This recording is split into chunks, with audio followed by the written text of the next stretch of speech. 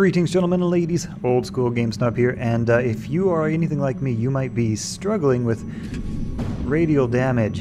Up in the top left, I have a true or false indicator that basically says whether or not an actor was hit by radial damage, right? And I've got radial damage with fall off, an inner and an outer sphere. You can kind of see the little inner sphere and the outer sphere.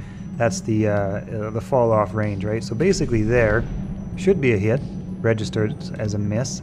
Oh, falling down, that's okay. That was a hit. That was a hit that time. That was also... was that a hit? I can't tell. Happened too fast. Those should have been hits, but you can see they registered as misses. They were false. That was also not a hit. That one was a hit. That one was a hit. That one was a hit. That one was a hit.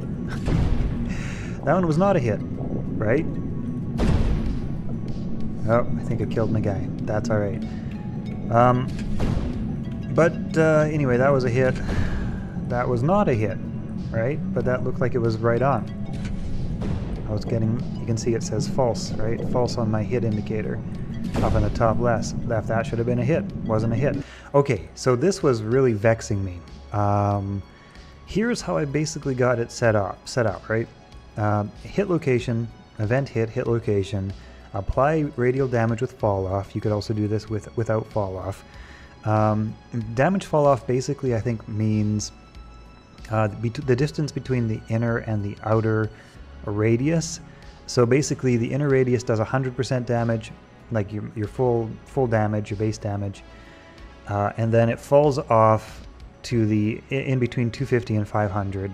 1.1 like 1.0 fall off I think means that. What does it mean? It says that, let me just, I had a good description of this. It means that twice the distance to the source means half the damage. Twice the distance to the source means half the damage. So, yeah, take that as you will. You can also put that up higher. I'm not exactly sure how that word works, but basically twice the distance to the source means half the damage.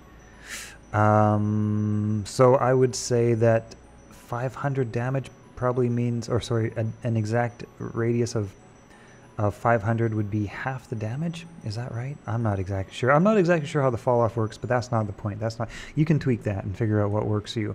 That's not why we're here today. We're here because of the random results that you're probably getting, right? If you're using apply radial damage, and you're trying to find help, they're probably getting the same issue that I was, and that is like, why the heck does it hit sometimes? Why does it not? It's within the sphere, right?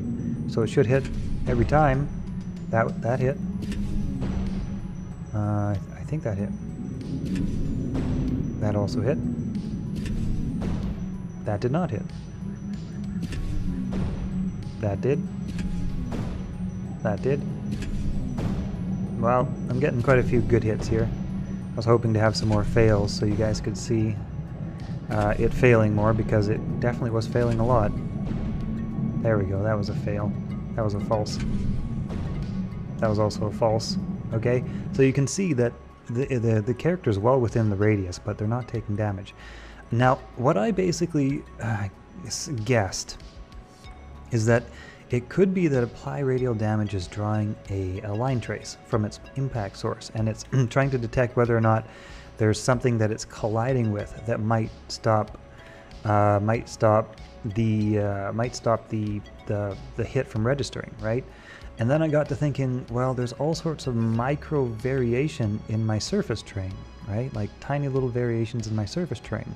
So it might not look like much from, from a distance, but up close, could this tiny little rock pebble or something like that, if the impact point is exactly right here, could that tiny little rock pebble or micro variation in geometry be responsible? And that might just be a roughness map. That might not actually be geometry right there, but I think you get the idea. I've got geometry which is kind of not perfectly flat, right?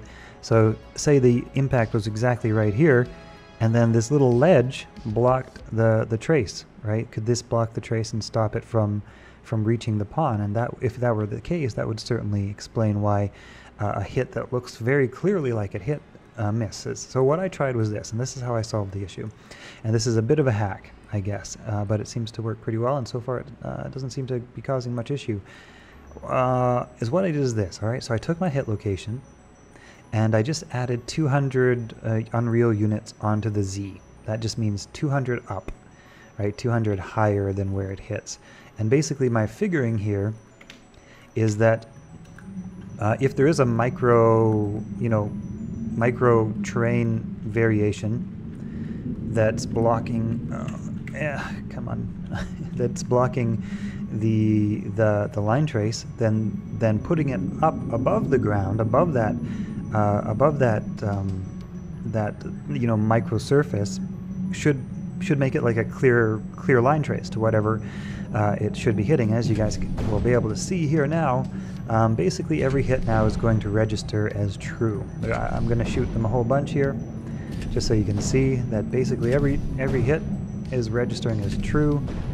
I was getting a much more random results before, and even more so before I was shooting the video. I think I just got a bunch of lucky ones. But as you can see, basically every hit now, not basically, but actually every hit now is registering true. True, true, true, true, true. And so I'm thinking that it's got to be something to do with that line trace, and just that line trace hitting micro variations in the terrain landscape, which basically block the line trace and prevent that line, that straight line, from hitting its source.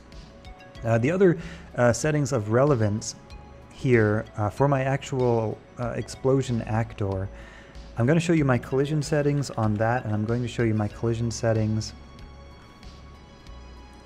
C-O-L-L, how do you spell collision? C-O-L, collision settings on, do I do the bullet? No, I just do the root component. So this is what I've got for my root component. So you guys can just pause that and copy that, because I'm pretty sure that's relevant. I'm pretty sure that matters. And then also on my character, my hero character, I've got the capsule set to these settings here. And also I wanted to shout out to Isaac Dev. I think that's how you say it, man. Isaac Dev. I want to shout out to Isaac Dev on the Unreal forums for sharing his collision settings with me on both hero capsule, the root component of your basically your collision capsule, and your mesh.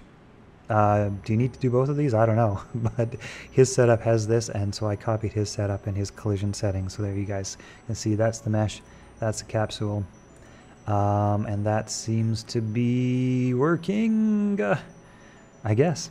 So yeah, hopefully that helps you. I guess that does it for me. All right, see you guys later.